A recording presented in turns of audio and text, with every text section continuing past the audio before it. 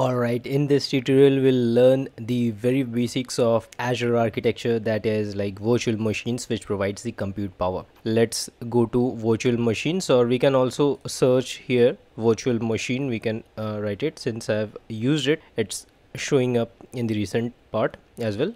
So here again we can also dive into it. So let's click here. Now there are two ways of creating it. One can create by clicking here, or again here. So let's click here, Azure virtual machine, first option. Let's select it. Next we need to select the subscription. Let's leave as is. We'll select one resource group where our resources will reside. Next is the virtual machine name. Let's type it Cloud Guru Amit VM. Then is the region where we want our virtual machine to reside, and then is the availability zones option as well. So we'll keep as is. Now there is an option for selecting the availability zone as per our wish.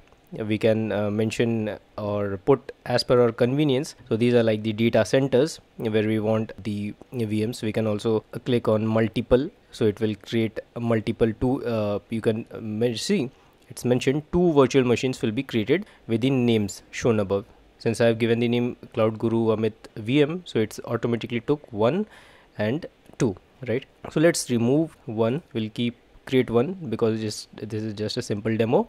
Next is the image. This is also a star mark. If you look, star mark means mandatory things. So this is the software built or the operating system, I can say. So let's select one of them, like 2019 Windows Server data center.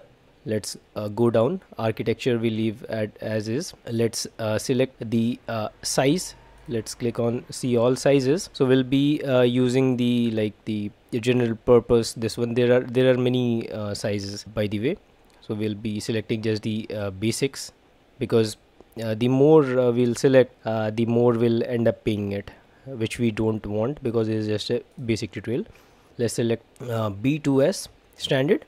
Next let's go down. We need one username and password. Let's give the username Amit, then one long password. So looks good. Next we need to select inbound ports. This is mandatory or essential part of it. Please do not miss it. We are not SSHing this time, but still, like, I'll just show you for the demo, and HTTP port 80 will also open on these 3. Let's leave as is, but please remember, like 3389 just note, because we will RDP after some time from now. Next is the like licensing. We can see cost if we already have existing license for it. Currently we don't have, that's why I'm not checking this one. Next let's select the desk type. So here there are variety of desk type. Premium messages, this will cost definitely more. These are for production, but R is not production. This is just a basic thing we are doing it. So standard SSD local zone is redundant is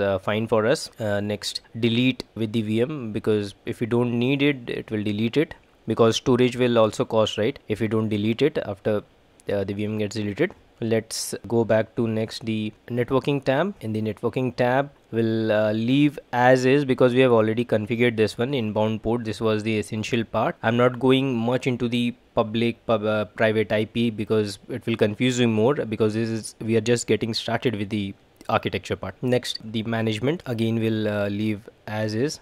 Next is the monitoring tab. So we don't need monitoring for now. We can disable it. And next go to the advanced tab. This looks good. We don't need any kind of like custom script or bootstrapping for now. Next is the tags. We can additionally add tags like development dev, or any kind of values we can give. It will help us in building as well. So next is the review and create. Everything looks good, so let's proceed with create. Let's wait for some time. Our deployment is in progress. So here we can see what's created and what not. This will blink. Once it's done, this blinking will stop. Then we know that our virtual machine is now up and running and is configured and created. Alright, we got the message that the deployment is complete.